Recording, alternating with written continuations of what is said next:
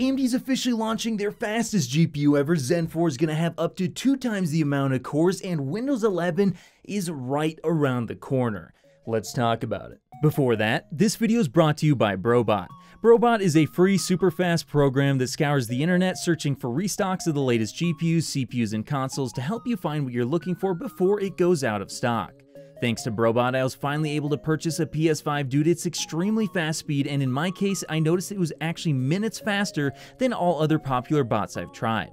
So if you're looking for a tool that can help you secure that new GPU, CPU, or console, be sure to click the Discord and Telegram links in the description below to find out more. Alright, so this first story comes from the website videocards.com, where apparently AMD is going to be releasing an even faster version of the 6900 XT. Now, if you've been paying attention, you'll probably know that AMD has already released a faster version of the 6900 XT with a bin GPU that clocks just a little bit higher. However, this GPU should, in theory at least, be even a little bit faster than that. Now, it's a liquid-cooled version with a 120mm Radeon, which, by the way, they really should have gone for 240mm, but anyway, that's besides the point. This GPU, what makes it a little bit different is that not only is it going to have a slightly higher boost clock or game clock, as if we compare them, it's going to have 2250 megahertz on the game clock versus 2015 megahertz on the original 6900 XT for its game clock. But on top of that, it also has a slightly higher power limit with 330 watts versus 300 watts on the original 6900 XT, and it even has a faster memory clock. So this time around, we're looking at 18 gigabits per second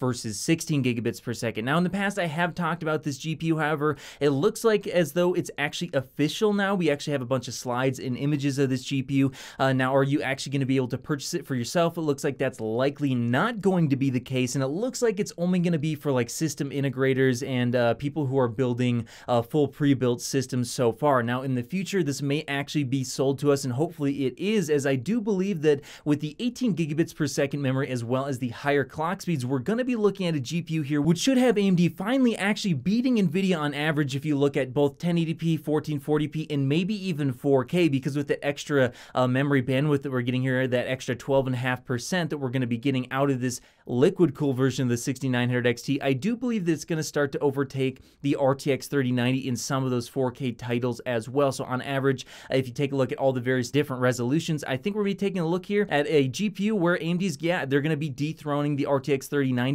and AMD has not dethroned NVIDIA on average in gaming in a very, very long time. So that's actually very exciting to see, as more competition from AMD is also going to force NVIDIA to be more creative as well. Now, of course, NVIDIA does have some features that AMD doesn't quite have yet, but AMD should be releasing their FSR as well as some other features in the near future here. So yeah, this is looking to be a very fast GPU from AMD, and it looks like AMD is starting to get very, very competitive. But now let's go ahead and talk about those Zen 4 processors, because yeah, it looks like these Zen 4 CPUs, at least according to the Twitter leaker Vegeta, could have up to 128 cores, which is actually double the amount that you see on the highest end EPYC processors so far. Now, according to Vegeta, this is what he had to say about it. Quote, "Wow, Zen 4 is really more than 96 cores. I was skeptical when I first saw news in Chip Hell. Now I can also confirm that Zen 4 is up to 128 cores." So yeah, it's really exciting to see that AMD's next generation architecture is going to boast up to 2 times the amount of cores. Now, does this mean that the Ryzen 9 6950X or 7950X is going to have 32 cores instead of 16 cores? And while that is technically possible, I don't think that's going to be the case. I don't think there's realistically any good reason for AMD to bring you more than 16 cores at this point.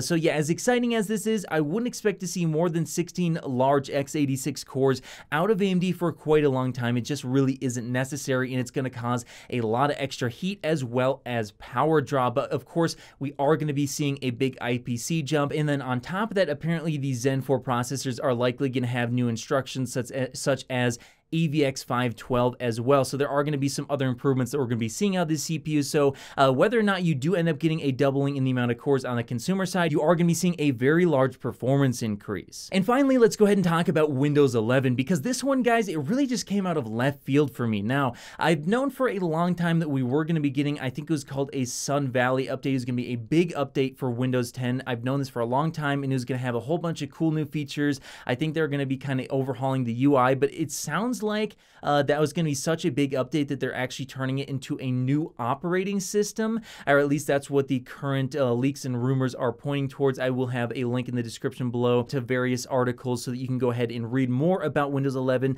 There's a bunch of screenshots out already. It looks like this is actually going to be official, and this is really bizarre to me because, yeah, it has been a while that we've had Windows 10, but it seems like it really hasn't been that long. I don't really know anyone who's been clamoring for a new Windows operating system, and then on top of that, at least in my opinion, the UI of this new OS is definitely going to be something I'm going to have to get used to. I don't really like it so far.